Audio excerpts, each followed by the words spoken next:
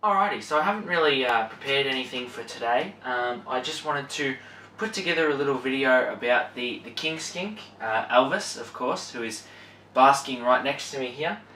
You can see his enclosure here. I've got a few snaps of what he gets up to during a couple of hours of his day. I thought it was quite interesting to see, what he actually does while I'm not around and while I'm not watching what he's doing. So you'll see that in a couple of minutes. I just want to preface, there's a bit of a flash warning with lights being connected to thermostats. The lights come on and off a bit, and that doesn't click too well with the time lapse. But regardless of that, you can see this fella here. He is, of course, as I said, the king skink, as you can tell from the title of the video as well. These guys are found mostly in Western Australia. He's a pretty cool critter, I'm not going to lie. He's probably one of my favourites here, although don't tell everyone else that. Just something a bit different, to be honest. Very similar, I suppose, to the Cunningham skinks, which are a pretty common species down here in Victoria, especially in private hands. Some people even say they're like the Western Australian version. That's pretty comical, to be honest. But yeah, look, the setup's pretty straightforward. I mean, you've got plenty of rock structures, being a crevice-dwelling skink, being an Egernia, of course. I've tried to incorporate plenty of enclosure complexity as well into this setup. So obviously you've got the background. The background was originally done for a Centralian carpet, hence why it is bright orange. And then obviously you've got different climbing options and things like that. I have found, out of all the animals that I've done something like this for, Elvis does seem to be the one that uses it the most. I often find him up along the back wall there chilling out, so it's quite good to see.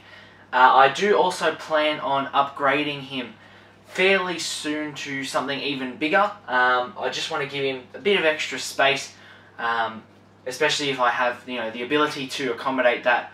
I think, why not?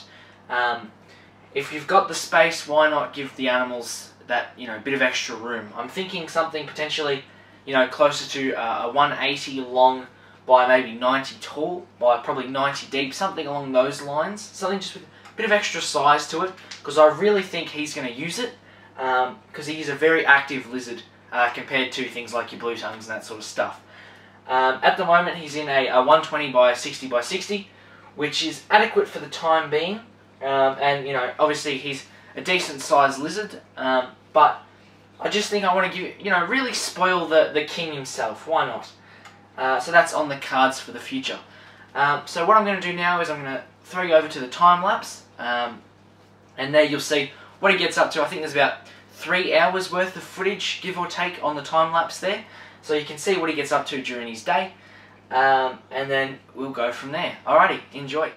Alrighty, so this first bit of footage was recorded between 10 and 11 o'clock, give or take. He spends most of his time under the basking spot. The lights have been on for a couple of hours, but he's really only just woken up. The second portion of the footage is a little bit later in the day and for a bit longer, and he spends most of his time away from the heat lamp, but still up in that higher elevation, which was quite interesting. Normally he spends a lot of his time on the other side of the tank, up in that back corner, but today he decided to sit a little bit closer to the heat spot. Now, of course, as the day heats up, the thermostat will control the lighting, hence why the flickering occurs, but as you can see, he spent a lot of his time up in that corner still. As I said previously, this is a little bit of a different spot to where I normally spot him. Normally he's on the other side of the tank. Quite interesting. Alrighty, so that'll do us for today's video. I really hope you've enjoyed something a little bit different.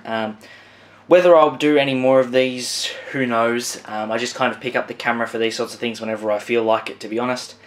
Hence why there's very sporadic uploading. But regardless, I hope you enjoyed seeing some footage of Elvis the king skink. You can see him just chilling out there. What was I going to say? Feel free to follow all of my reptile shenanigans on Josh's Aussie Reptiles on all platforms. Myself and Dane from Blue Horizon Reptiles have got a podcast going. It's called Critters and Stuff. I share the links very regularly on my social media pages, so feel free to give that a listen if you're interested in what we get up to and what we're talking about. We focus a lot on reptile stuff, but also daily life stuff. So if that's of interest, feel free to give it a listen. Otherwise, that'll do us for today. Hope you enjoyed. And there's Elvis there, so we'll see you next time.